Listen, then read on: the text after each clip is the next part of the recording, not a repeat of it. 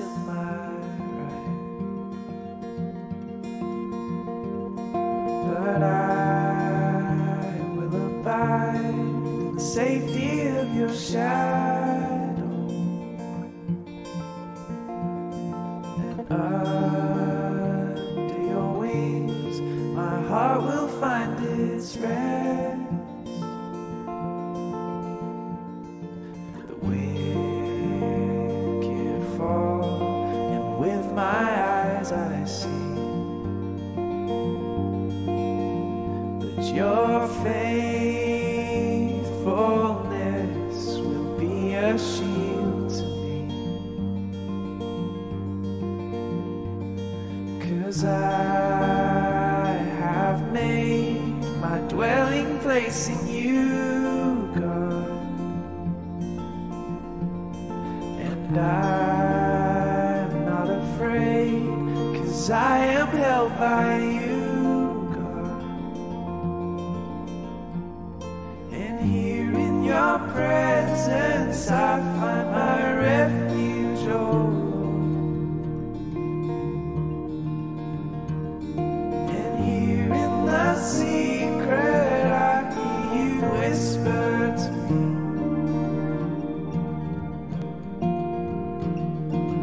Here in your presence I find my refuge, oh Lord. And here in the secret I hear you whisper to me.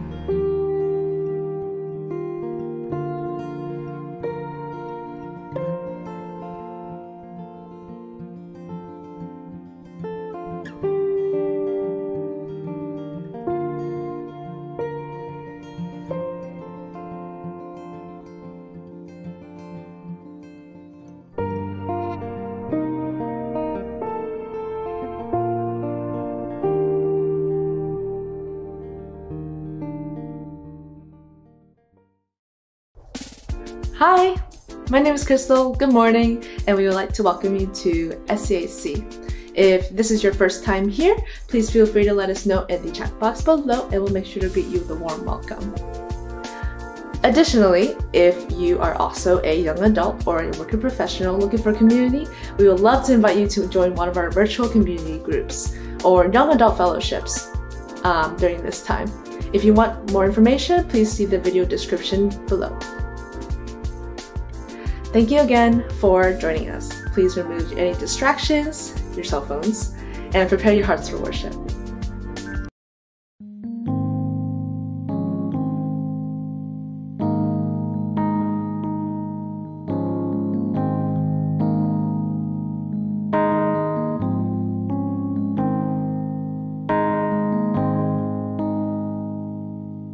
Let the King of my heart be the mountain where I run, the fountain I drink from. Oh, he is my song. Let the King of my heart be the shadow where I hide, the ransom for my life. Oh, he is my song. You are good, good. Whoa, you are good, good. Whoa, you are good, good. Whoa, you are good, good. Whoa.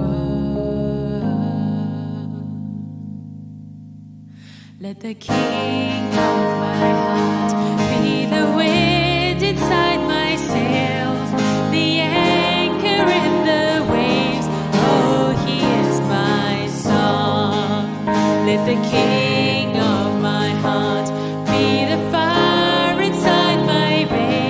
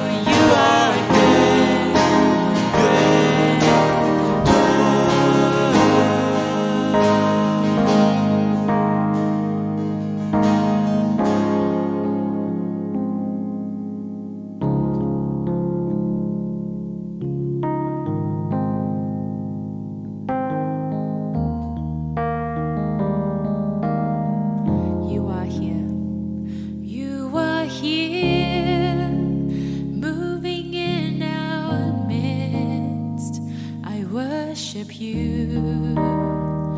I worship you. You are here working in this place. I worship you. I worship you. You are waymaker, miracle worker, promise keeper, light in the darkness. My God, that is who you are. You are waymaker, miracle worker, promise keeper, light in the darkness. My God, that is who you are. You are here, touching every heart. I worship you. I worship you. You are here, healing every heart. I worship you. I worship you. You are here, turning lives around. I worship you. I worship you.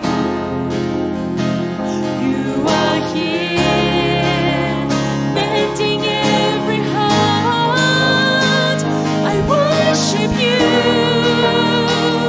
I worship you.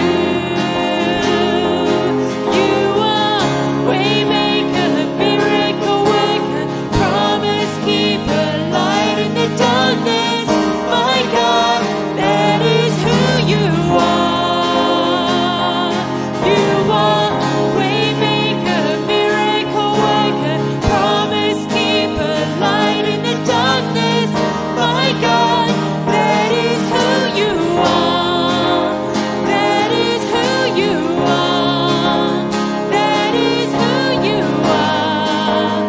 That is who you are. That is who you are. Even when I don't see it, you're working. Even when I don't feel it, you're working. You never stop. You never stop working. You never stop. You never stop working. Even when I don't see it, you're working. Even when I don't feel it, you're working. You never stop. You never stop working. Never stop. You never stop working. Waymaker, miracle worker, promise keeper, light in the darkness. My God, that is who you are. You are waymaker, miracle worker, promise keeper, light in the darkness. My God, that is who you are. That is who you are. That is who you are. That is who you are. That is who you are.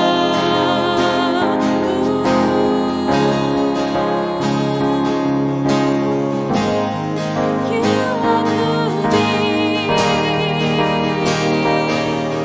You are here, moving in our midst. We worship you. We worship you. You are here, working in this place. We worship you. We worship you.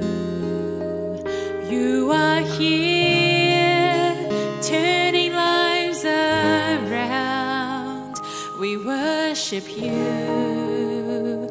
We worship you. You are here, mending every heart. We worship you. We worship you.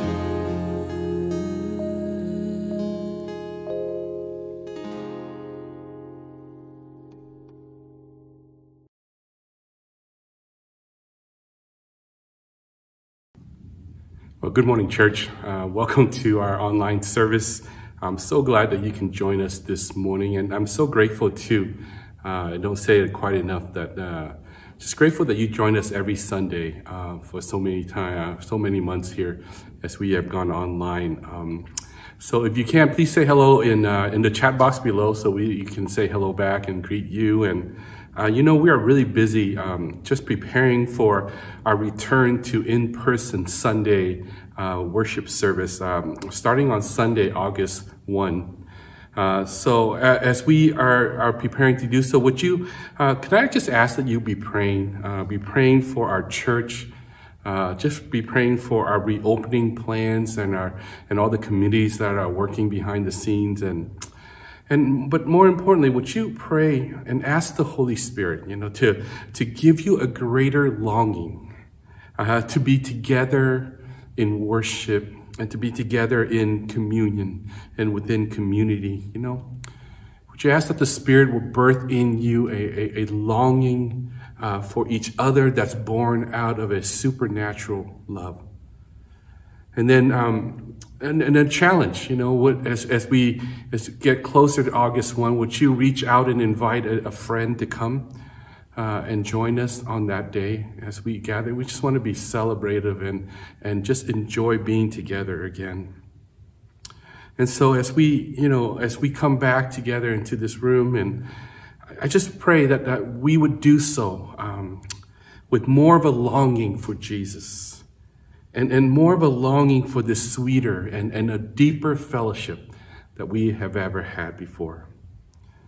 So if you have your Bibles, just invite you to open to John, the Gospel of John, chapter 13. Today we begin a new series, a series that's entitled Together. I was thinking about this series because reflecting on March 13th, 2020, the doors here at SCAC were closed and everything moved online. I was on sabbatical at that time, and like all of you, I was stuck at home, unable to travel or even gather with family and friends. And like you, we started watching services online. So I just want to give a shout out to Pastor Roy, our worship team, Pastor Steve, Stacy, and our early childhood director, and all the other people behind the scenes who worked so hard to make this shift online possible. So thank you so much for all that you have done. And at that time, I really thought it would only be for a month or at the most 3 months or something like that. And then we would come back together and continue on like we've always had. But of course, that was not to be. The online worship and fellowship became our new normal. And screens and Zooms and those other things, online meetings, replaced the face-to-face interactions. And gatherings and travels became this kind of like a precious memories of the past. And he's thinking about isolation and the resulting issue with mental health. They really became real alarming issues. And all the while we sat at home and we witnessed our nation suffer and our world suffer as many people lost their lives and their livelihood to COVID. And so add to all of that, the racial protests that came on last summer from the killings of George Floyd and Breonna Taylor and Ahmaud Arbery and countless others. And then later on, add to that the rise in Asian American hate crimes across this nation. And then add to that an election season unlike any other, and the insurrection that took place on January 6th. And here we were, right? Stuck at home watching all of these and in every way imaginable, This past year and a half has thrown everything at us to prevent us from being together and to divide our hearts and our minds from one another. So as we prepare to come back together in person, I am under no delusion that coming back together will be easy. Of course, I'm looking forward. There's some excitement for us being together, but how will we relate to each other after all that has happened in our world? Are we going to do things differently? Or are we going to just continue to doing the same thing that we have always been doing? And what does it mean to truly be united for this next season in our church's history? And so in this 7-part series, we want to take time to remind ourselves of what it means to be family and to be community. The questions in this series we are going to tackle are, as we transition out of the pandemic, how will we focus on what truly matters in life? And how can we find a better way through the conflicts that has arisen? How do we align our social life with the life of a community? How do we discover what truly unites us and bind us to one another? And how will we face the emotional issues that maybe we discovered through being isolated?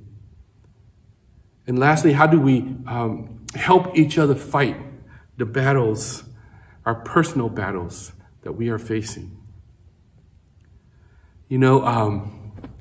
Church, as August 1 comes, let's all come. Let's fill this place, and may we be a people who are shaped by God's own heart.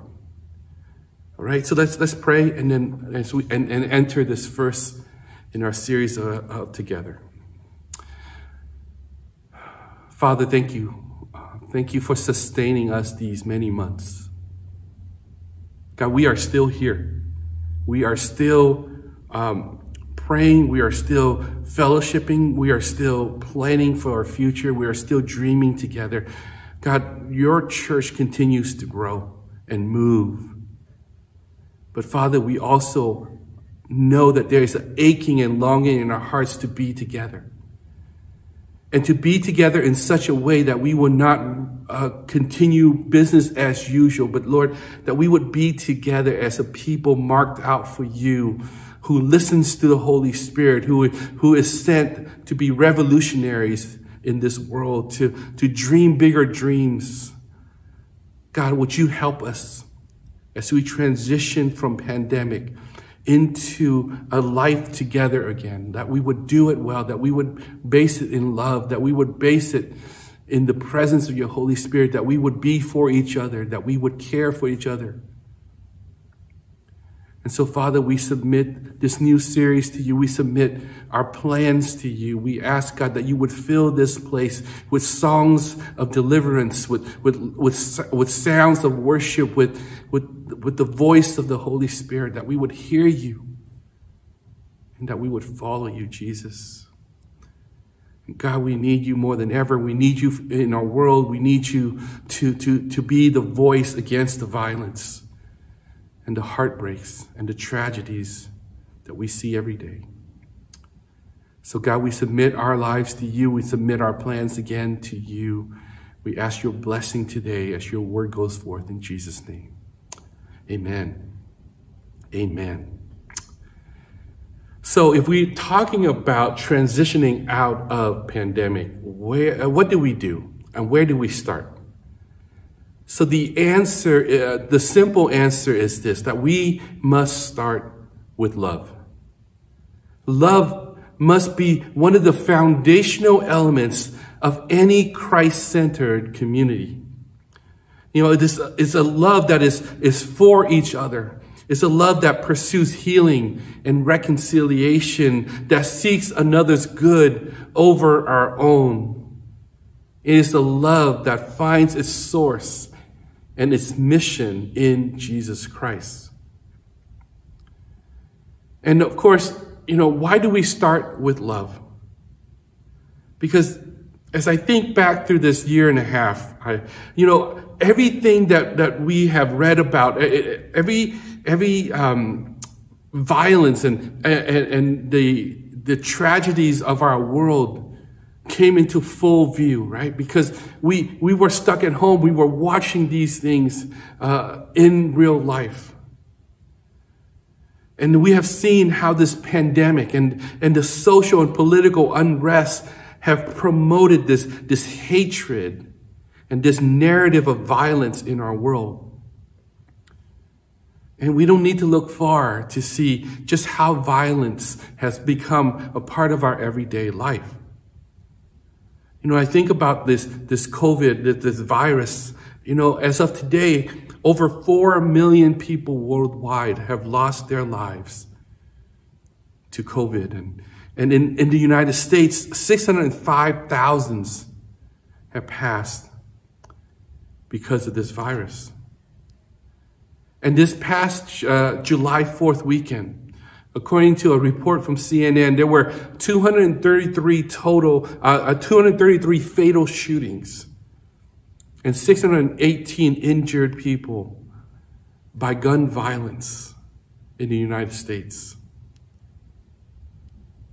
You know, in this past year 2020, there were 122 reported cases of anti-Asian American hate crimes from 16 of the most populous cities in America. This is a 150% increase from the previous year. Also in 2020, there were reported and confirmed 618 mass shooting events, which was the highest ever recorded in 2 decades. And of July 8, 2021, there have been 341 reported confirmed mass shootings, and experts say that this year will equal or exceed the numbers from 2020. And so I think about these stats, I think about these things, and you know, our world just doesn't seem violent. Violence is all around us. And though we may not feel it, right? We may not feel these violence. I'm thankful that it has not reached many of us here, but we carry this violence, this sense of impending doom, like this sense of nervousness. We carry that in our bodies, and we bring it into the relationships with one another. See, this violence expresses itself through the fears that we have for our future. It's through the sadness of lost jobs or lost loved ones, and through the anxieties of seeing brutality and violence in our streets and injustices in our communities. And we see it through the hatred and the frustrations against those with different political allegiance. Violence, it impacts not just physically, but it impacts our bodies and our soul. And after such a tumultuous year and a half, we must learn how to love, to counter violence in the world and in our bodies with this love, and to recenter our togetherness upon the love of Jesus. And so what is this love that Jesus seeks for us to know? What is this love that overcomes violence? In John chapter 13, in verses 34 to 35, Jesus speaks these words to his disciples. A new command I give you, love one another. As I have loved you, so you must love one another. By this, everyone will know that you are my disciples, if you love one another. You know, amen. It's the word of God, right? And so this is a remarkable statement if you consider the circumstances. And so this was the night before Jesus would be betrayed and arrested and tortured and crucified. And here he was at a Passover supper with his disciples. And as the usual custom back in those days, a servant of the house would wash the feet of those who enter the room. But there was no one to do so for Jesus and his disciples. So as John records that Jesus loved these disciples to the end. And he gets up and he puts the robe around him and he washes his disciples' feet, even the feet of the one who would soon betray him. You see, love is not just an idea. It was personified, and it was lived out in reality. And this statement from Jesus is even more remarkable when you consider the context. The command to love is sandwiched between the sad pronouncement and the debate about Jesus' leaving, and where he was going, his disciples could not follow. And so this was Jesus basically saying goodbye and leaving his last will and testament. And so here he was preparing his followers for a new reality in the coming days. And so this command, this love will not just be some affections and emotions. It will be presence. Jesus' presence with them and with the world. But what is most remarkable is Jesus' words. A new command I give you. Love one another as I have loved you, so you must love one another. By this, everyone will know that you are my disciples if you love one another. This command to love is not new.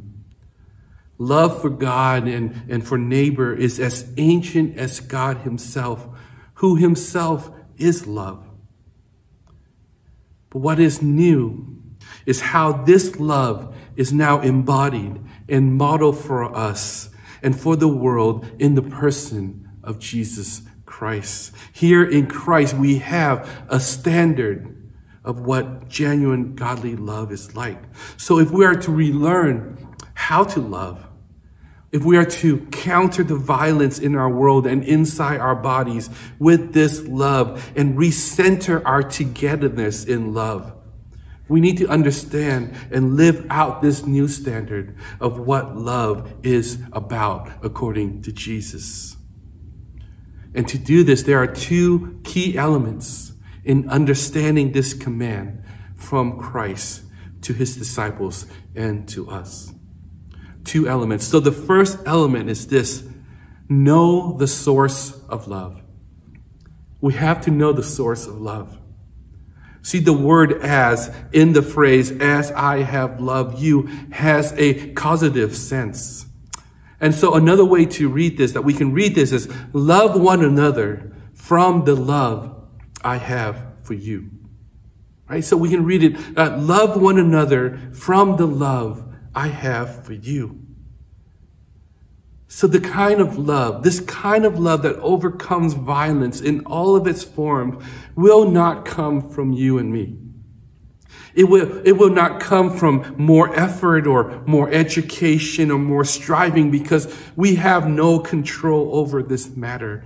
There is no sense of earning here. This love that overcomes violence will come from God. And it will be the same love that Jesus has for you right now, a love that you already know and have experienced. And how remarkable is this love of Jesus for you and I? First of all, this love is a preceding love. Meaning that it was there before we were born, before we were even thought about, when God thought of us, he loved us, before we could love in return. See, John would write in one of his letters later, that we love because he first loved us. So what that means as love, as a preceding love, is that you and I, we were born in love, no matter the circumstances. And we have always been loved by God, no matter what we have done. And so if you can just turn to someone and tell them that God has always loved you. Go ahead and do that. God has always loved you. And so this love is a preceding love. Secondly, this love is a continuing love. Paul would write in Romans chapter 8, verses 38 to 39, he says, "For I am convinced that neither death nor life, neither angels nor demons, neither the present nor the future, nor any powers, neither height nor depth, nor anything else in all of creation will be able to separate us from the love of God that is in Christ Jesus our Lord." This love of God is a constant in the face of overwhelming odds. It is ongoing. It is persistent. It is steady. It is enduring. Nothing in this life or the next, nothing physical nor spiritual, can ever stop the continual flow of God's love for you and over you. But yet this statement that Jesus says, he makes a bold assumption. He assumes that you know and are experiencing his love. He assumes that you are daily coming to love's well and drawing water and drinking. He assumes that you are receiving his love daily. But from my experience, God's love is easy on the ears, but difficult on the heart to believe. It is just one of those statements that you hear it and it just passes away, or you think it's just too good to be true, or we don't even know what it means. Because we can't imagine a love that puts no conditions behind it. We feel unworthy of it. We think, how could God love me if he knows everything that I have done or thought about? And so when we speak of God's love, we have all these objections, right? All these buts. But what about sin? Neither life nor death. What about idols in my life? Neither angels nor demons. What about COVID or some other pandemic? Neither the present nor the future. Well, what about governments and dictators, nor any powers? What about hell? Neither height nor depth. Well, what about violence and injustices? Nor anything else in all of creation will be able to separate you and me and other people from the continual love of God that is in Christ Jesus. David Benner, in his amazing book, Surrender to Love, writes this at the very start.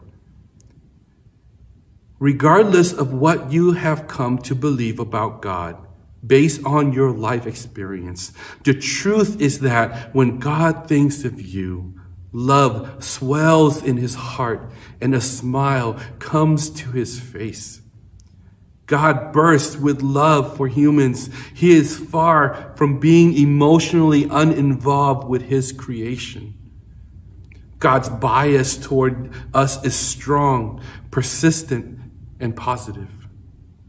The Christian God chooses to be known as love, and that love pervades every aspect of God's relationship with us.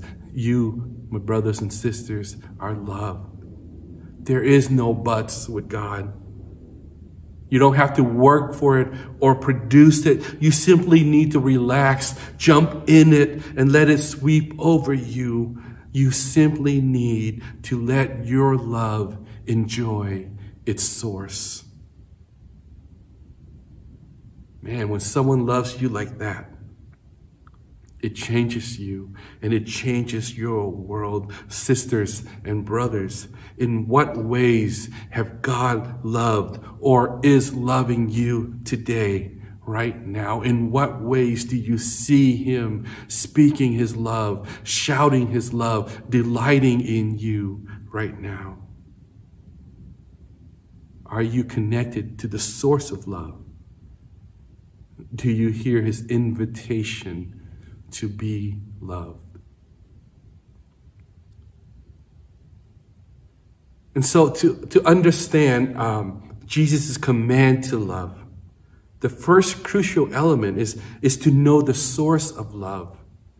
The second element is just as crucial: know how to love. It's good, it's crucial to know the source of love, but it's also crucial to know how to love. In verse 35, Jesus says, "By this, everyone will know that you are my disciples if you love one another." And so here in just this verse, we are given the who and the how of love. So the who of love is to love the church. The who of love is to love the church. Godly love, we see godly love is always outward. It's always outward centered. For John, the focus of Jesus' command here is to love those in the church, the one another's, the other disciples.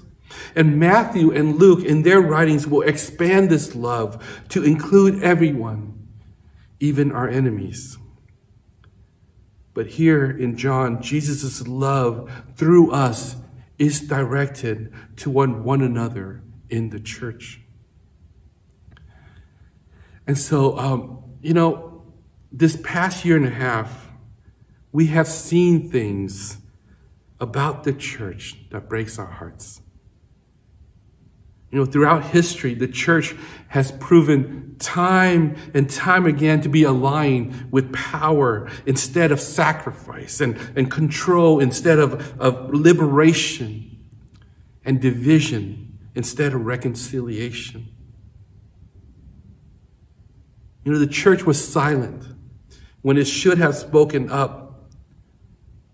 It showed hate when it should have shown love. It emphasized comfort when it needed to promote risk. It talked more of fear and shame than it did of peace and hope, and so on.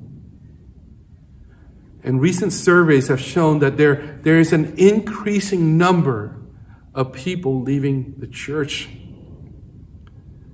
And I don't blame those who leave. I grieve and repent from the ways that I have contributed to it.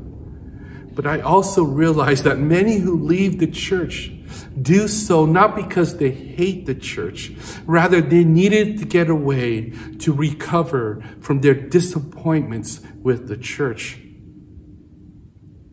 And their hurt was so great because their love and hope for the church was so strong. And so as I think about these people and those who have left, their pains have shown us that we have failed to love one another well. And so as we regather, how much do you love the church? How much do you see this community as your family and your brothers and sisters? Again, it is not about trying harder. It has everything to do with you knowing the source of love in Christ, who gave his life for the church. And as we know Jesus, the source, he will move us towards each other and offering us opportunities and chances to show love and receive love.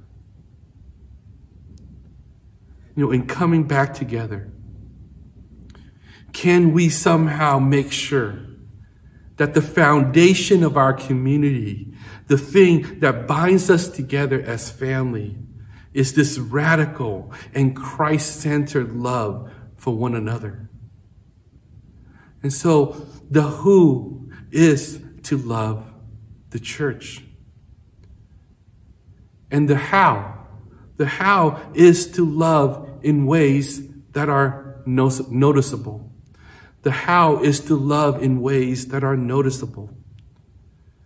Look at what Jesus says. By this, everyone, meaning everyone outside, will know that you are my disciples if you love one another.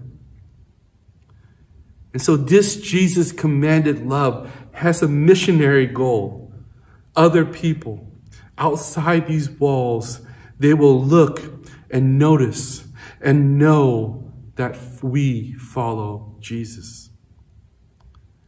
And every time I read this, I am amazed that this is how it works. We are not told that the world will know we are Jesus' disciples by our preaching, nor will they know by our service for the community, nor by our worship productions or our many programs. No, Jesus says that everyone outside will know that you follow me if you love one another. Man, love has always been the way to transform hearts to God. Love demonstrates to a watching world that God is real because it is the kind of love that could only come from Him. It was this love that was poured out in sacrifices and in blood that grew the church throughout the Roman Empire and then to the ends of the earth. And it will be still this kind of love poured out that will finish the mission in our day, Lord willing. So how are we called to love one another? It simply is this: love each other until the world notices and believe that we are disciples of Jesus. The church is known by many things, but rarely is it love.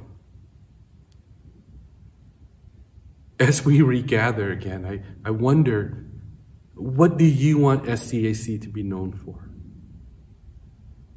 We can debate methods and strategies and budgets, but as we gather back together, can we agree and pray together with one heart and one mind that we want to be known by our love for each other, by the practical ways that we support and champion each other, by the ways we pursue healing and reconciliation, by the way we celebrate each other's successes? Wouldn't it be great if the people from our community would say of us, and not just the pastors, but that church over there, those people, they sure do love each other well. So a new commandment, church. Jesus says, I give you. Love one another. As I have loved you, so you must love one another. By this, everyone will know that you are my disciples if you love one another. In a world full of violence, how radical and crucial are these words of Christ, and how critical it is for us to know the source of love and live out the how of love for each other and for our world. And so to close, I want us to put this into practice as we look to our regathering. There was this post on Twitter that really challenged the way that I want to approach church when we return. It's this family that came up with what they call rules of engagement for when we go to church. Isn't that great? Rules of engagement for when we go to church. And they listed 3 rules that they are committed to following once they come back together. And so I just invite you, if you want to, you can just write this down and commit it to following them with me as we go back. So here are the 3 rules they wrote. Number 1, an alone person in our gathering is an emergency. Great? An alone person in our gathering is an emergency. Rule number 2, friends can wait. Isn't that great? Rule number 2, friends can wait. And rule number 3, the final rule, introduce a newcomer to someone else. Introduce a newcomer to someone else. You know, brothers and sisters, would you sign on to this?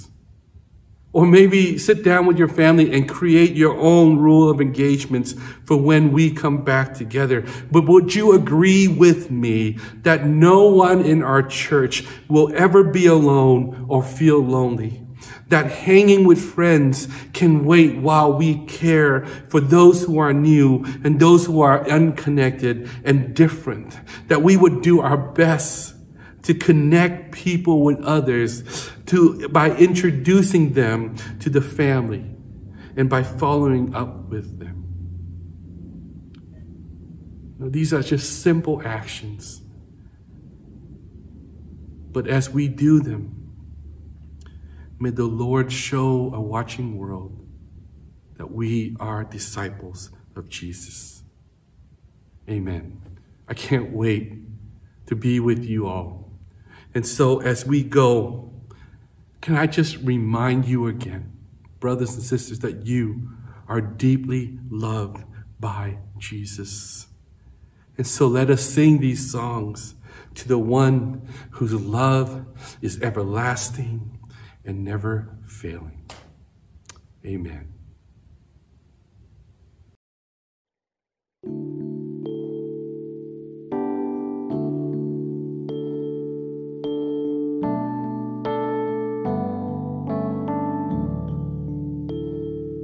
You take our lives, flawed yet beautiful, restore, refine, Lord, you're merciful.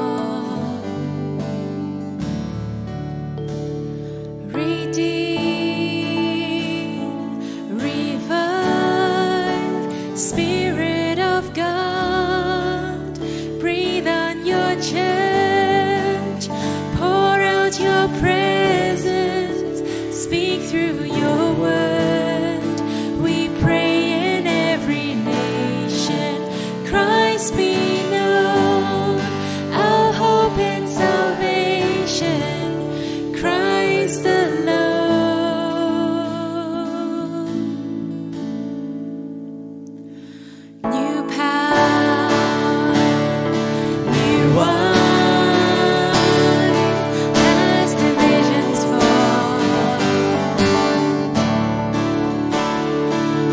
Church, one bride.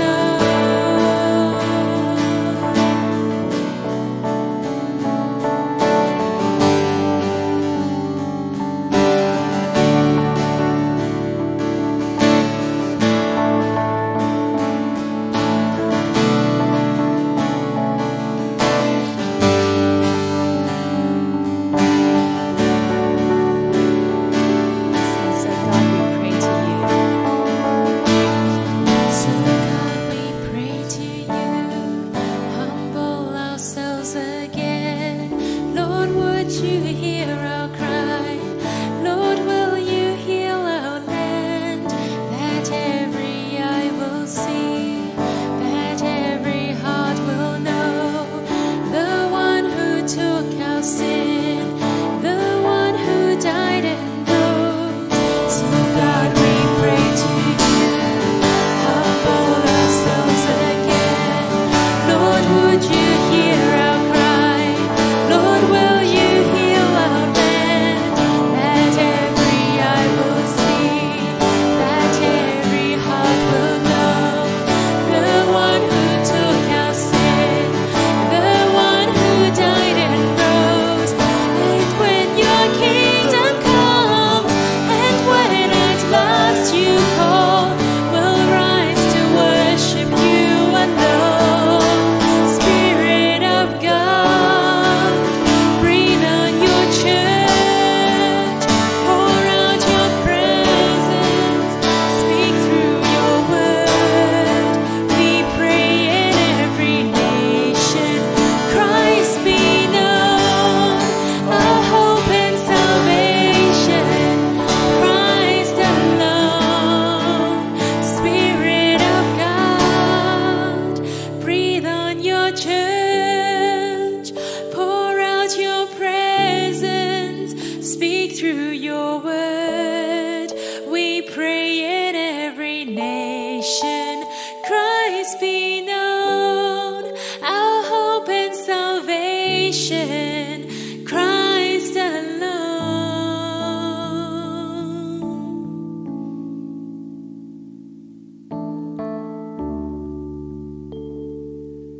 Have a great week, everybody. See you next time.